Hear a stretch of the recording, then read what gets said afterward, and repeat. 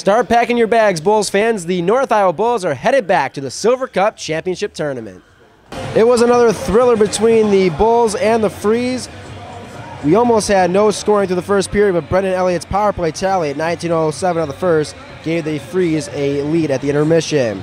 Connor Clemens had the only goal of the second period, a shorthanded tally that tied the game at 1, and we headed to the third deadlocked.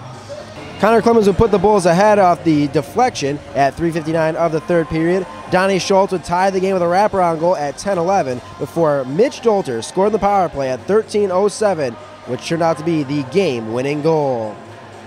Drew Seitz got the winning goal once again, stopping 25 of 27 lacrosse shots. It means a lot to me, and I know it means a lot to the team. It's my first Silver Cup appearance, and it means a lot to the guys. Getting revenge on lacrosse and just being there again where we should be. The recipe for success: shoot the puck, and shoot the puck.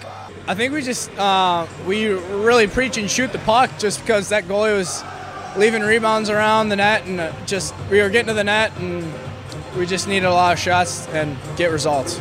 Well, we figure, you know what, as long as we throw some shots on net, something's going to go in. So the mindset was just, shoot from everywhere. Well, the first one was really a big goal. It was just a shorthanded goal, killed off the 5-minute, just brought momentum into the next period. Oh man, I can barely remember, but somehow we got in the zone and I just made my way to the front of the net, and then a shot came my way and I barely got a tip on it, but you know what, that's all that matters. The Bulls understand it will be these types of games that they see in Chicago. Yeah, it was definitely a good test to have close games because that's what we're expecting to have in Chicago. And I think it was just good to get the feel for just playoff hockey and tight games. Yeah, no, lacrosse, they were really, really good this series. We had to battle so hard, so we're ready when we're going to Chicago here. They're going to prepare us a lot. Obviously, it's going to be physical games. Playoff hockey is always more physical at pace, so I think it's going to help us a lot to be ready. The tournament starts on Wednesday, but our coverage begins on Monday. We'll have a recap of this series as well as a podcast to go with it, and we'll have our Silver Cup show where we'll break down all 8 teams in the tournament.